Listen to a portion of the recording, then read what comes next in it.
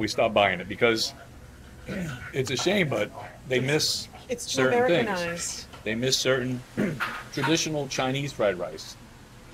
Has your onions, your egg, your green onions, sprouts, and that's it. That's your traditional Chinese. For some reason, everybody wants to put in peas and carrots. They leave out the sprouts. They leave out the egg. Mm-hmm. You know, a telltale sign is when you get fried rice and it's orange. Something's wrong there. Yeah. You know, or yellow. And Yeah. it's like, what is this? So I said, you know what? You know, and then when we went to, I remember we went to Papa's, and I ordered the fried rice you mentioned. It gets called Fast Eddie's. Mm-hmm. And she'll tell you every time we go, that's all I order. So we're going to have to try the fried rice here. Because It's really it's good. very hard to find good Asian food. All this. Yeah. I mean, this, you know, it's very hard to find good. And when I say we don't share our dumplings, I'm not kidding. Nope. That's the soup dumpling, guys.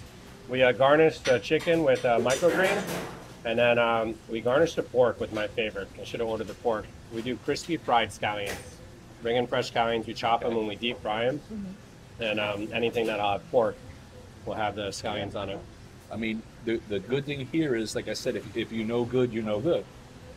Once you have this, you're gonna know what good is. You know, Yeah. So it's gonna damage you, but you're gonna love it and you'll be back because this is delicious. Amen. You know, really, it's quality. It really is delicious. Yep. The flavors just absolutely captivate every single taste bud. I'm saying, hi, I'm here. It's fun too because being next to the brewery really kind of brought a little bit more craft. You know, they're brewing craft beer next door, and it kind of helped us develop our brand because it's not just orthodox Asian food. I mean, because of the brewery, we got into our smash sando. Let's have something that's more handheld. Right. So, you know, everybody that's having a beer wants a burger. Right. But we're not going to do a burger. We're going to order Wagyu meat. We're going to press it on a grill and make a smash burger that's pressed over caramelized shallots. And then we're not going to do a burger bun. We're going to do a Japanese white brioche bread and toast it. I don't even want to eat a burger bun anymore. I love this toast. It's not quite as thick as Texas toast, but it's there. We brought in tater tots that you can have. The kids love them. Again, another kind of brewery item that's helping develop our brand. Right. We top them with our pulled pork. And our pulled pork, we don't bring in the shoulder. We're doing the pork belly.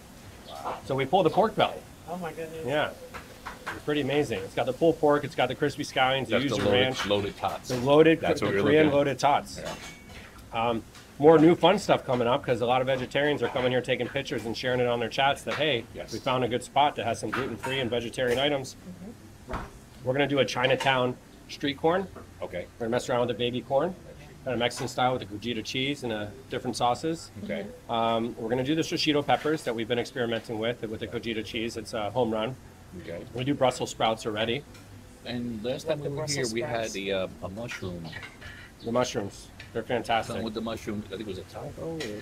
Anything you can Mongolian, substitute with the mushroom or tofu. Right. We did something. So with this the mushroom. Mongolian bao here, you can get that Mongolian tofu or you can get it Mongolian mushrooms. I think we had that with the mushrooms last Yeah. time. That was Yes. incredible. It's fantastic. I'm not vegan, but I love That was mushrooms. amazing. I love mushrooms, loved it. especially when they're cooked properly. They're fantastic. No, and we do have a lot of vegans. We're getting a lot of vegan followers. And actually, Yeah, it's Yeah. trending. we're Eating working healthy with, and we got eating. a gentleman that's called the Vegan Homeboy. Oh, really? We're actually I gotta working with the meet Vegan Homeboy. I'll bring Yes. him by. Yeah. Yeah, there's food for days here. Yeah. I was talking about the noodles. We had that cold noodle. Right. We do a lo mein that we brought in after opening that you can have Mongolian style or you can have with a crispy chili garlic oil. You can put any proteins on them. We got shrimp, steak, chicken, which is the grilled chicken. We use tenderloins for all our chicken. Unless you're going to do a grilled, we use thigh meat. I love thigh meat. Right. It's, to me, the most flavor. That's got